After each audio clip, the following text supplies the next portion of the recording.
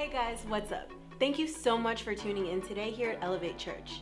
We know that today's message is going to rock your world and elevate your life to the next level. So sit back, relax, and enjoy the message. If you remember last week, I said we live. You remember Tom Hanks when he did that movie Forrest Gump.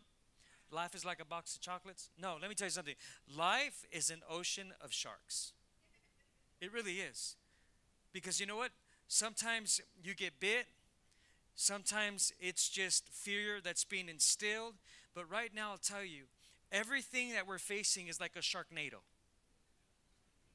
I don't know how that movie made money. It's so shocking. It made so much money. I don't get it. Sharknado. But the reality is this. You have to ask yourself, what do I say to people when they start questioning what the things that are taking place in this world? What do I say to people when they're saying, man, I'll tell you, God is just about, I think some people right now think that God's like a whacker or something, like he just whacks people out. Let me tell you something. I want to make something very clear. God does not create all these destructions that you see taking place on this earth. God is a God that gives life away. Think about it. For God so loved the world that he what? Gave his only. God's purpose is to bring life to people. However, God also promised that this earth is not forever. Right now, what we're experiencing, the Bible, if you read all throughout the book of Luke, it begins to talk about the last days. There will be earthquakes and wars and tsunamis and you name it. All these things that we're seeing today, these are just the signs of the times that we're living in. These are just signs, and I'm not trying to freak anybody out. This is also a time of great encouragement. Let me tell you why. Because we now, as the church, as the body of Christ, if you are a Christian, this is your time to be the hope for the world and to champion the cause of Jesus Christ, that he still loves, he still saves, he still rescues, and that he still has a purpose and a plan for every single person on this earth. Do you know what you say to people when they say, wow, well, look at all the catastrophic disaster that's happening on this world? I would tell people this is so maybe you can just steal my lines if you like. You know what? There has been catastrophic things that have happened since the beginning of creation. However, the fact is that this earth is not forever. So it should make you wonder, I wonder what's going to happen to this earth. I'll take it a step further. I wonder what's going to happen to you. And so what you tell people is, you know what? Let me tell you something. In the midst of all this catastrophic destruction that we're seeing, this is a time where God is speaking to people and he is like groaning, saying this in his heart and his mind. I want humanity back for me. God loves all people. God loves humanity. God's not about race. God's not about color. God's not about creed. God is about people. He loves all people. And he wants all people saved. And he wants all people healed. And he wants all people restored. It is God's greatest desire. And so today I'm going to be talking about Jonah. Everybody say Jonah. Because let me tell you something. Jonah had a shark week. Oh yeah, he did. And so not all of your shark weeks in life is a bad thing. Okay, so sometimes in order for God to get our attention, not that he created all this disaster, but let me tell you, he will take the mess and he'll exchange it for mercy. And this is the time where God wants to bring mercy to people. But he can't bring mercy without people. We are the greatest mercy carriers so that we can bring people back. And by the way, many of you know we have a school in Oaxaca, Mexico. The earthquake, most of the deaths were in Oaxaca. Now the death toll is now up to 48 people that died. The other thing is that they haven't talked about, but Oaxaca, Mexico right now is experiencing also a hurricane. I guess there's just so much going on. How can you keep track of it all? You can't. So, our school right now, it's flooded. And so there's a little town that's only about 3 hours away from our school and the church. And in this town, they have yet to retrieve any body since the earthquake. There is no FEMA. There's no search and rescue. There's no authorities. There's nothing at all whatsoever. So let me tell you something. This has hit home. This hit home now. And so here's what we're going to do.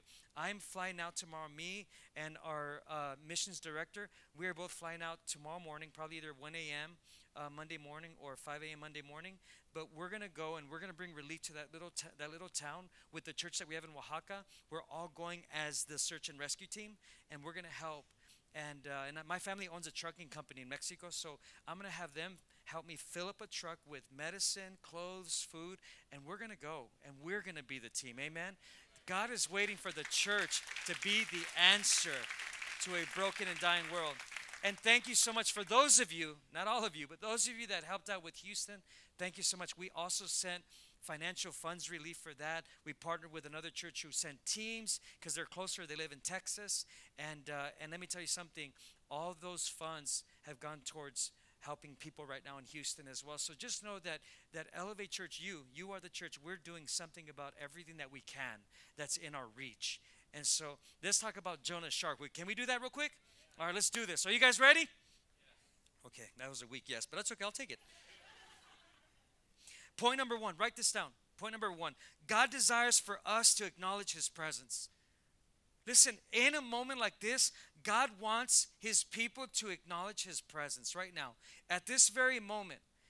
Why do I say that? Well, if you take the story, and I'm not going to read all of Jonah because that's just way too much information for you guys. And for the sake of time, I want to push forward. But in Jonah chapter 1, here's what the scripture says. It says, Jonah ran from the presence of God. Jonah ran from the presence of God, but God wanted him back. Let me tell you something.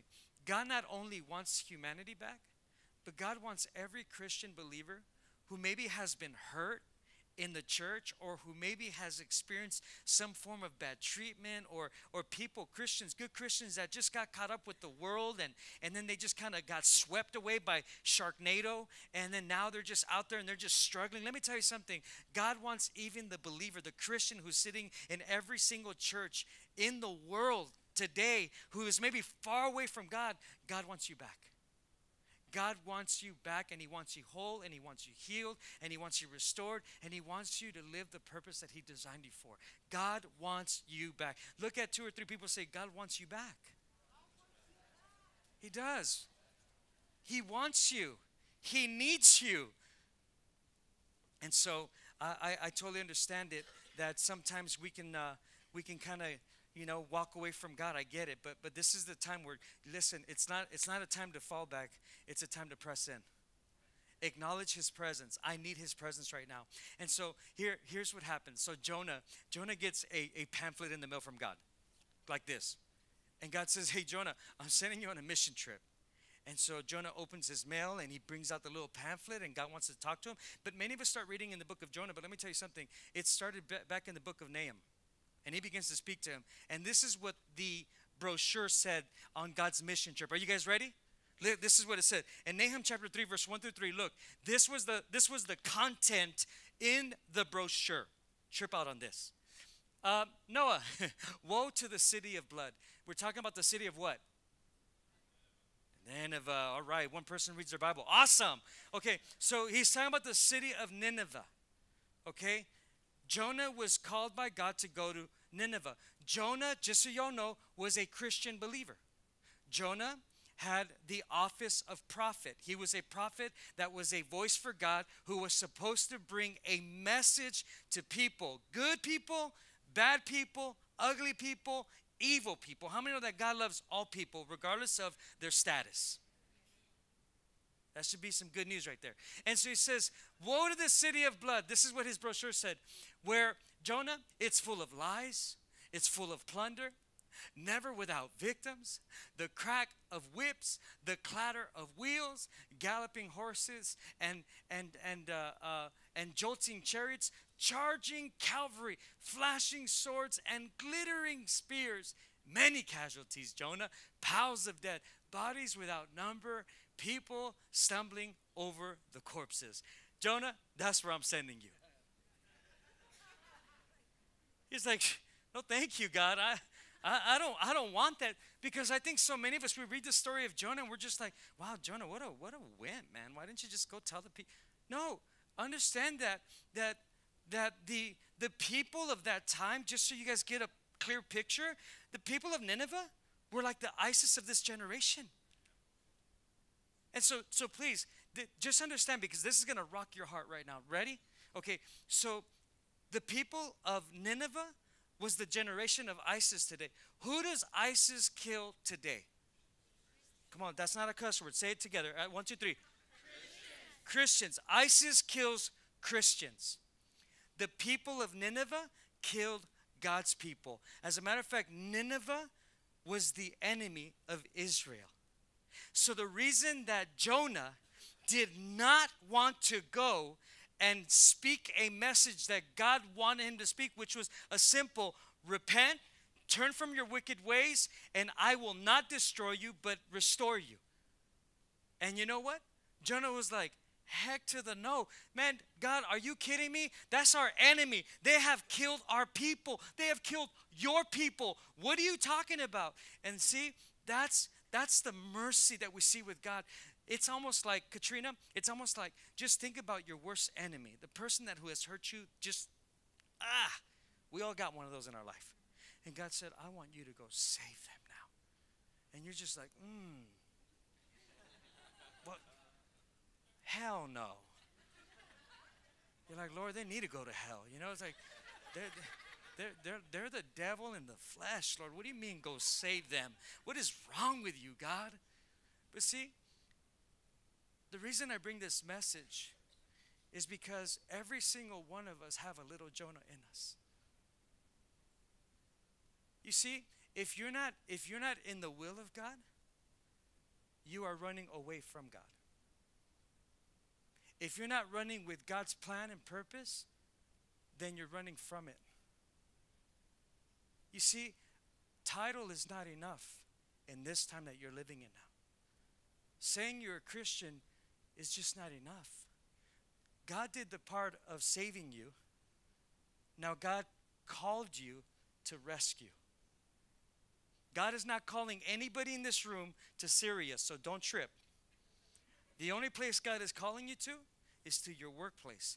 It's called the place where you bring souls into the kingdom. It's the place where you share what God has done in your life. It's the place where you become the Jonah of this generation, and you begin to tell people, hey, listen, God wants you back. He loves you. Like what is so difficult to just tell people this? Simple. Hey, man, you know what? I just want to tell you, Frank, we'll just say you're Frank. Frank, I just want to tell you, man, that, listen, God loves you, man, and he wants you back. And Frank would be like, dude, what are you talking about? He wants me back. I never was with him. No, you were.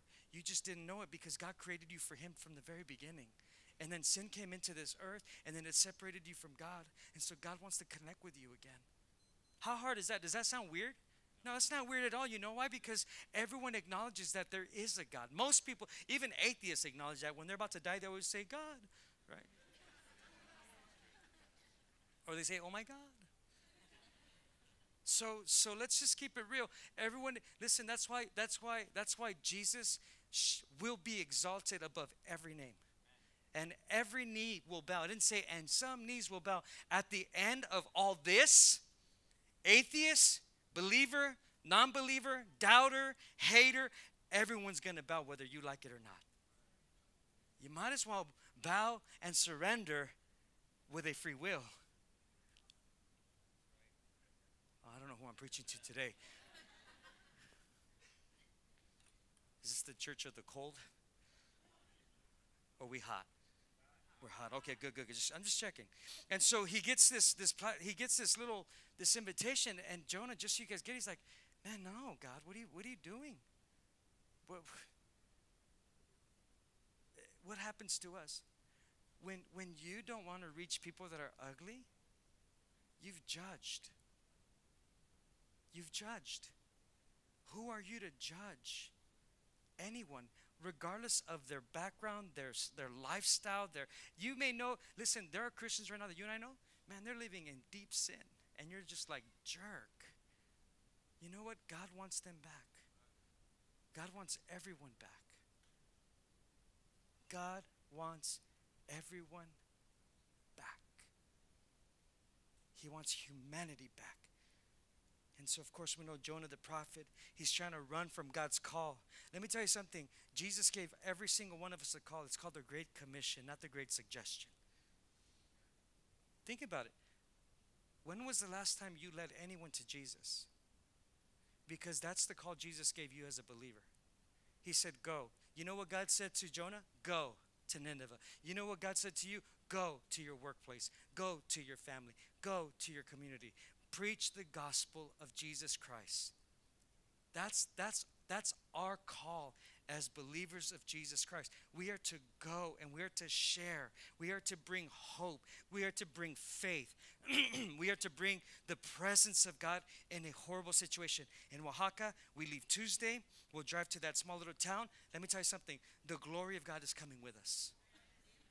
That town will come to Jesus. And let me tell you, most of the towns that are outside of Oaxaca, they're all indigenous people. So they worship gods. But we're going to put a name to a God. And his name is Jesus. So it's not just relief, it's Jesus. We're going to have all eyes turned to Jesus. And I'm believing we're going to have all kinds of crazy salvations, right? So we're going to do the practical, but we're also going to do the spiritual. Guys, you got to be spiritual heads here. Jonah was a hater. He didn't like what God was calling him to do. He didn't want to obey him. He wanted to do what he wanted to do. And God, let me tell you something. When God calls you to do something, your calling is irrevocable. Aren't you glad that you can jack it all up and then God says, okay, but I still have a call in you? Huh? You can change lanes, but the finish line remains the same. Glory to Jesus, right? Come on, isn't God good or what? Ah, I love my God. I just love him. And you know what? Jonah had a problem with the goodness of God because you know what? He just thought that there's no way these people deserve good. Everyone deserves good. Everyone deserves. You know why? Because he's a good God. And therefore, everyone deserves good. And we need to get this spirit back in here. Let me tell you another reason why Jonah didn't want to go. This is pretty ridiculous, but this is a little bit of us too. The reason Jonah also didn't want to go was because of his reputation. What do I mean by that?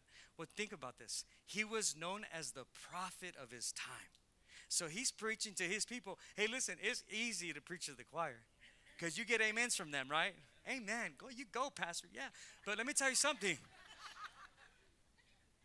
But it ain't easy for someone who has status quo. He's a prophet. And his issue was, what if I go and I tell them what God said and they don't repent? How is that going to look on my image? Let me bring it home to you. Some of us don't share our faith because we're afraid of being rejected. It's the same spirit. It's still about you. You're afraid of what people are going to say to you. Or you feel, I'm too stupid, I'm too dumb. Let me tell you something. Even to judge you is wrong. Paul said, I don't even judge myself. Who am I to judge me? Only God judges. And so for you to say, I can't do that. I don't know how to share my faith. No. It's very simple. Open your mouth. Hey, this is what God did in my life. You know what God did? Man, I was so engulfed with rage and anger and man, my daughter was about to die and I had no one to help. I was an atheist, man. And then all of a sudden I prayed to God and I asked for his help because doctors said, we can't help you with your daughter. I'd do anything for my baby girl. Wouldn't you do anything for your little girl? She was dying. Would you do anything? You would, right? I did anything. And I called on the God that I said there was no God. And guess what? The God that was no God became my God. He saved my daughter, rescued my life, changed my life. And here I am. Oh my God. Was that hard? Why do we complicate it? You don't need to bring 10 scriptures on a poem. You don't need to do all that. You know what you do? You bring your story because people, listen, people can challenge your theology, but they can't question your story. Huh? I got a story. And let me tell you something, and I am still living that story right now. And so you can question my theology, but don't question my story. And so know your story. What did God do for you? Some of us need new testimonies. God wants to do some new stuff. Is that okay?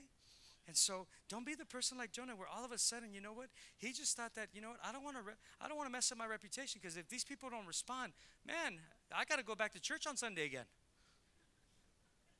What if it doesn't happen? Let me tell you something. Is it up to you or God? Who does the burden lay on, you or God? Your job is just to obey him. If God tells you, go tell that person I love them, and that person says, screw you, I don't love, get out of my face.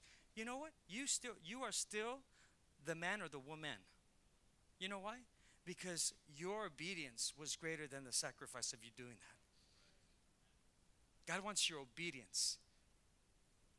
And so you have to realize that God is wanting the next generation of Jonahs that are not runners, but that are goers. God wants you to go. Look at two people and say, come on, it's time to go. And let's stop wasting time caring about foolish things, how we'll look and what people will say, and you know what, how are they going to respond? You know what, you kill the dream before the dream ever gets started. You know what I'm saying? Just go out there. Just do it. I always tell my staff, my team, like even when they did this, I'm like, just let loose, guys, you know what? Because you know what happens? Fear, it just starts creeping you up, nerves. And you know what that does? It literally, it quenches the anointing that God wants to use in you and through you. And so you just have to be like, what the heck, I'm just going to go for it. If I sound crazy, oh, well, I'm crazy. Everyone will know it now. Praise Jesus. You know? Are you guys with me today? And so check this out. So, so he obviously has a problem with Nineveh because he feels like they don't deserve forgiveness. They don't deserve a second chance. And he figures, I'm comfortable. You know why? Because when he was prophesying to the Israelites, it was comfortable, man. I'm talking about peoples. Right? We can talk. It's funny how Christians will have Bible studies with Christians, but why don't you start a Bible study with non-Christians? Huh? We already have enough Christian time. Let's go have some soul-winning time. Here's what, look, let me give you another verse. Luke 6:32. Look at what Jesus tells his people. Look at this. He says, if you love those who love you, what credit is that to you? Right? Like what? Now, I'm not saying don't love the people that we already do life with, okay? We love them. But he says, but even sinners love those who love them.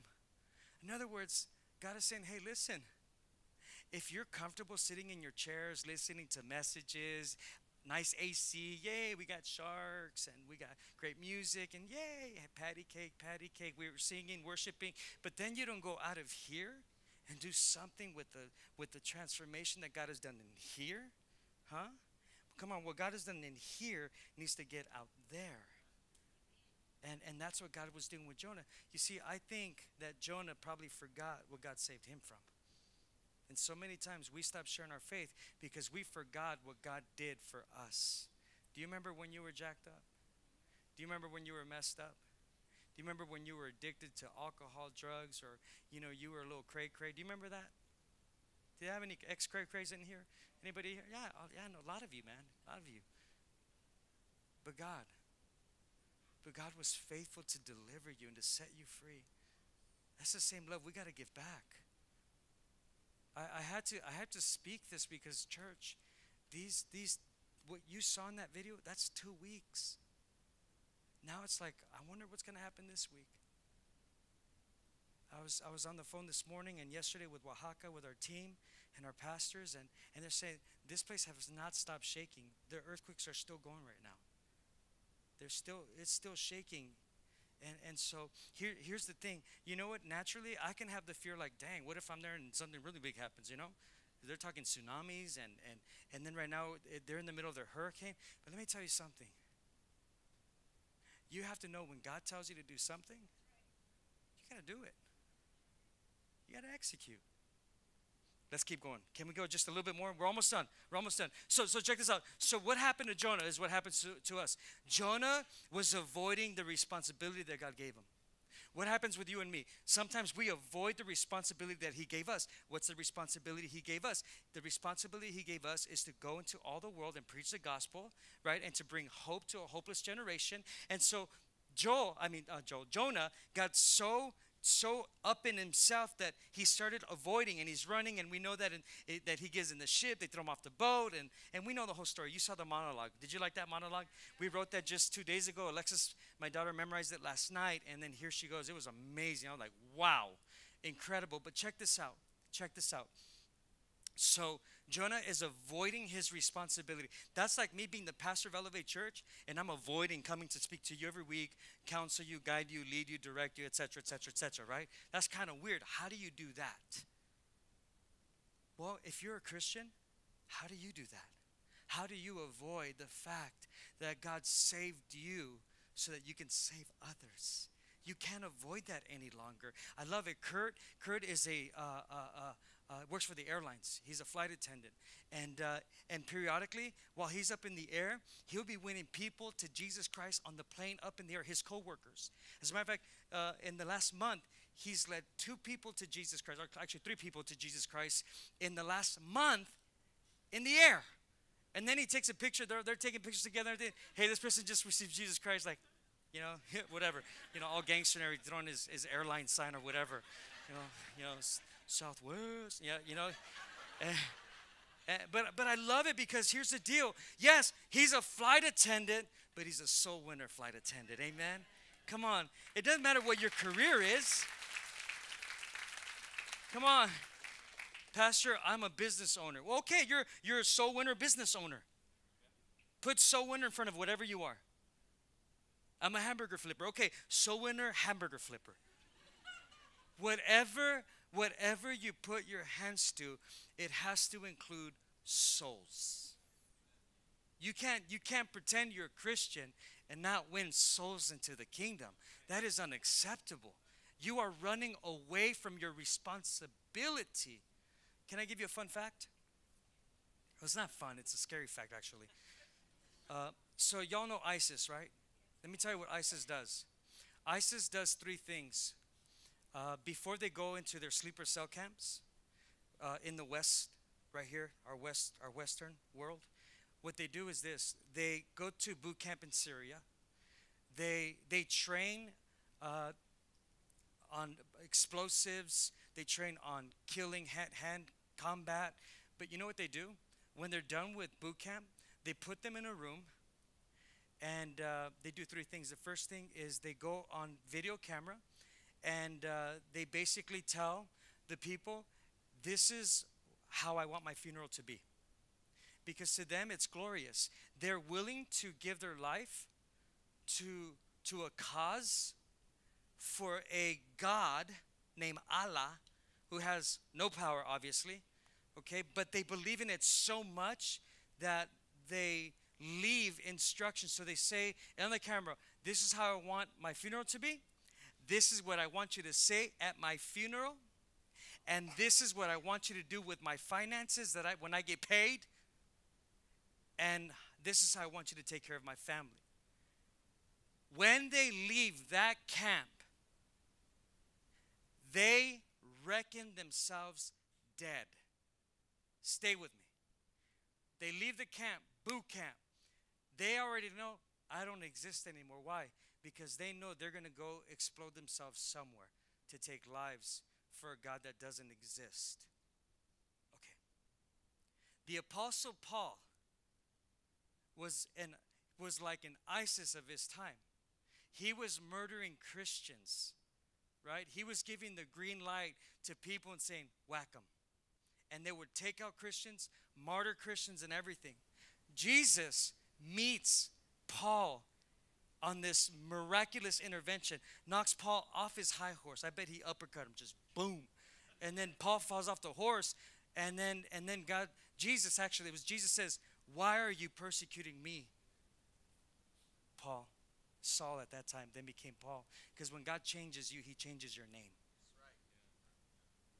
And then Paul said, what do you mean, oh God? And so he has this radical transformation. And you know what happens in this radical transformation? The Apostle Paul becomes the greatest preacher of all Bible time.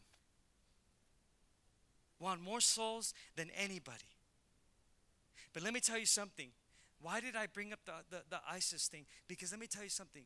God thought about giving your life completely before any man on earth. Look at this. Look at Galatians fast. Are you guys there? Okay, quickly. Come on, let's get out of here. Galatians 2:20. Here's what Paul says. He finally has this transformation, and he comes before the people, and he says, I have been crucified with Christ. Check this out. I have been crucified with Christ. It is no longer I who live, but Christ lives in me. And the life which I now live in this flesh, I live by faith in the Son of God, who loved me and gave himself for me. You see? Please listen to me. Check yourself before you wreck yourself. Leave that verse up there. Check yourself. Paul said, I reckon myself to be dead. And whatever God wants me to do, I live this life in faith in the Son of God. Can you guys post my question up, please? How would you describe the life that you now live in faith? Because Paul said, as for me, I'm dead. I don't live anymore. What was he saying? I don't live for me no more. It's not me, I, me, poor me. He's like, no, I don't live like that no more. He's like, you know what? When Jesus died on that cross, I died with him. I went with him. I died. I died to me. I died to my ideas. I died to my, man, it's no longer, I live for Christ now. I live for Jesus. I give this life to him. If Jesus says, tomorrow you go to Oaxaca, you better go to Oaxaca. If Jesus says, go talk to that person, you go talk to that person. You love on that person. If Jesus says, go to those students, you go to those students. Why? Because it's no longer I who live. It's Christ who lives in me. It's no longer what you want. It's what he wants for you. And what he wants for you will always be greater than what you ever want in this life. I promise you. We need to come back and we need to examine our heart and say, do we have a Paul spirit in us? Or do we have a me spirit that's still leading us? He said, in this flesh, I serve God. In this flesh and blood, I serve him. It's not about me no more.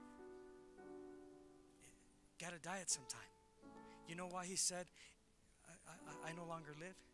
Because think about it. If you're dead, can you be offended anymore? Dead people can't be offended no more. Right? Dead people don't get angry no more. Dead people aren't dramatic anymore, right? They ain't causing drama or trauma in anybody's life, right? You're dead, right? Nothing moves you. And that's what Paul is saying. You, church, need to come to the place where nothing moves you anymore. Because it's no longer that I who live, but it's Christ who lives in me. Stand to your feet. Let's get out of here. Quickly.